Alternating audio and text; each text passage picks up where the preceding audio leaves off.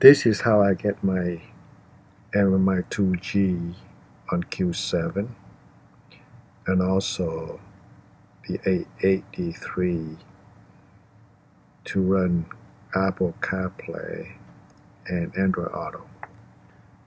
So the components that you need is actually the Audi TV tuner. For 2G, you use 4E0919146. And for the 3G, you use 4F0919129. So I had never tried a 3G because I don't have one, but I've seen people get them working. You need the Android TV box because the Android CarPlay and Android Auto USB dongle only works with the Android OS. So I use the dongle that use the ZBox app, which is a very good one. And I use the capacitive touchscreen for the MMI screen.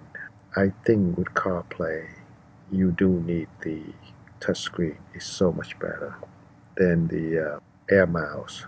You can use the USB microphone for the iMessage. And the most important thing is that if you want to watch movie, you need to turn on the video in motion in the MMI. This one you do need the OBD2 with the software like the VCDS, OBD11, or Carista. So now I'm going to go through the schematic. If you look, the TV tuner has 3 outputs that we need to connect. The first one is a 20 pins output. This 20 pin has AV1 and AV2. AV means audio and video. They have power in also. And you need the optical for the MMI to see analog TV. And also you need a video out to go into the MMI head unit. You can use the video output to go straight into the head unit if you don't have the RVC controller, or if you just retrofit the F-bus circuit. The F-bus circuit is actually on the MMI head unit. That is including the green Farquhar connector, and it exists on the 4E0035729A. If you have the RVC controller, you will connect the video output to the brown connector of the 4E0910441. You also need to splice the power, which have 3 pins, positive, brown, and yellow, or the green. And this one, the 12 volts, the brown is the ground, and the green wick sense. Now you need the Android TV box, and if you look at the Android TV box, they will have the AV out. You need the audio video to come out. So there's 2 ways to do that. Is the AV out composite and also the HDMI. I prefer the composite output. If you use the HDMI to composite, you need a device called the HDMI to AVI. And this one, sometimes you get a bad one, it doesn't work. That one, the output of the audio video will go into connect to the 20 pin audio video, AV1 or AV2. You need also to make a 5 volt cable because the one they sent is 120 volts to 5 volts, so you need a 5 volt USB power. So you need to make that cable to plug into the cigarette lighter. to power up. You need the USB port so that you can plug in the USB CarPlay dongle, the USB port for the capacitive touchscreen, the USB port or the USB microphone.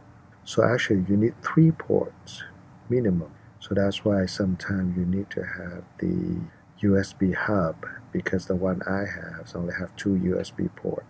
This is the screen that you will see on the MMI screen is our Apple CarPlay. In your phone, go to Setting General, you will see a CarPlay app already installed. If you click the CarPlay, you will see the profile of the device that you hook up to. So I have the e-Golf, so it has the profile of the Volkswagen. I have 2 Android CarPlay Genova for the Q7 and also the A8, so they have both. When you click the profile, you will see all of the apps that can be displayed on the screen, so you can access to it. You can add more or you can delete them.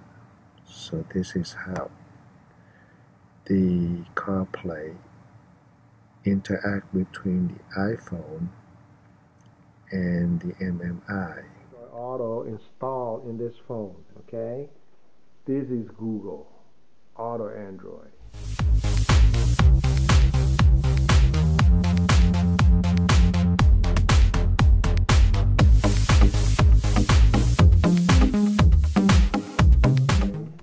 To work on the MMI 2G. So all the MMI 2G or 3G or whatever, you actually need a video input. It's called AV into the MMI. For the 2G and 3G, I believe they have the TV tuner that you can add. So the part number is 4E0919146. This one will work with Q7 also. Actually, almost all of the MMI 2G, so I'm not sure about A4, A6, but Q7 I know it works. A splitter for the optical also. Okay, so this is a 20-pin connector.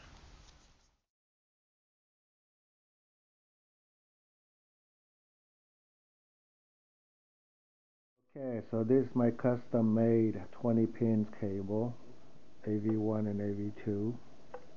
Also audio input, audio 1 and audio 2. Now this is the power. So I make it so that I use Fakra to make sure that it will stay solid. And this is the power in, and and this one is power sense. So there's 3 wires for power. Okay, so I want to splice the power from this one here. So I'm going to use this as a splicer. Okay, so all the power is spliced and done, and we ohm out. Actually, we measure. We got 12 volts coming out. You also need a Fakra video to the head unit. Either go through the backup camera. So most of the car come with the backup camera. You have that box already.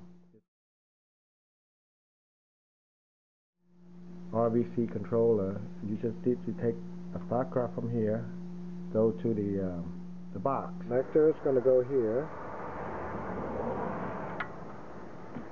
and the video from here is going to go through the RVC controller, and it's going to go into the MMI screen up front. So the CarPlay actually is a dongle that works only on, and this is one of the Android TV that we need so that we can use the Android Auto dongle. This Android TV should be able to have AV out instead of using the HDMI, the AV output. And the cable for the AV output, first ring or the third ring or whatever, is the video. This box right here is on the second ring, and this one is on the fourth ring. So you have to figure out which one is the right one for your box, and this is the composite output. So I make my own. The first ring is the ground. If you don't have the AV output, you have to use the HDMI to composite. That's more work. You also need this one, which is the USB audio output and input. It should have as many USB ports as possible. And the best one to use is the Android 7.1.2. Normally they should have the touchscreen built in already, so we'll just plug the USB touchscreen. So this is the Carplay and Android Auto dongle. We need to install the ZBox app. We need to download it and configure into the Android TV box. And this is how you want to plug it in. So when you plug it in with the phone, they will say phone not found. And when you plug in your iPhone, they will say phone connecting, and then it will come up with the CarPlay. Now if you plug in the Android phone, then it will connect to your Android Auto install in your phone already. So make sure you use a 2.1 amp USB, power it up. Okay, so the 2.1 amp, and this is the cable for the 5 volts power. And this one is touchscreen capacitive, plug and play USB. One good thing about the touchscreen, and when we want to go back to the main menu, just touch the car. Go back to the main menu. Scan. Nope. Let's look at the gauges and see what they have.